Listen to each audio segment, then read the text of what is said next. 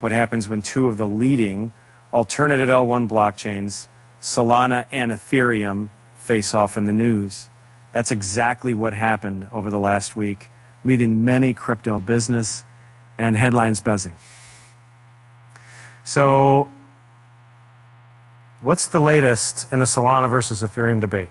Over the weekend, the controversy between the two blockchains resurfaced after Solana clamped down on validators using MEV, maximal extractable value. The Solana Foundation reportedly withdrew financial support from validators who engaged in MEV, leading to mixed reactions from the crypto community.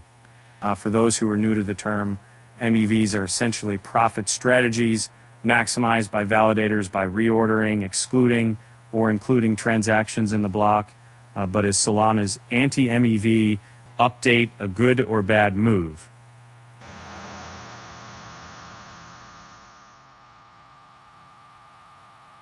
Lucas Bruder, CEO of Solana-based MEV infrastructure provider GeoLabs, defended Solana Foundation's move, stating that stakers should want to see the network be successful. Bruder added that the move was aimed at protecting the largest Solana user base, meme coin traders.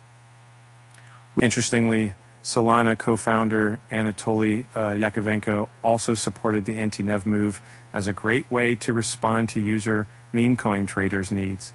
However, Ethereum core dev Ryan Berkmans downplayed the move and called Solana not a serious settlement layer. The debate between Solana and Ethereum doesn't end there. In a separate development last week, amidst an argument between Iggy Azalea and Vitalik Buterin on celebrity coins, Wittermute CEO of Jenny Gayvoy stated that ETH could fail because of ETH elites and not Solana. Gayvoy's reaction was based on Buterin and Uniswap's founder stance that meme coins should be for the greater social good and not for purely financial gains. Put differently, Solana has now positioned itself as a pro-meme coin trader and launcher, while ETH has taken the opposite approach. With all the back and forth between Solana and Ethereum, it's hard to predict who will come out on top. But one thing's for sure, the crypto world will be keeping a close eye on these two blockchains in the coming weeks and months. With that said, thanks for watching, and until next time.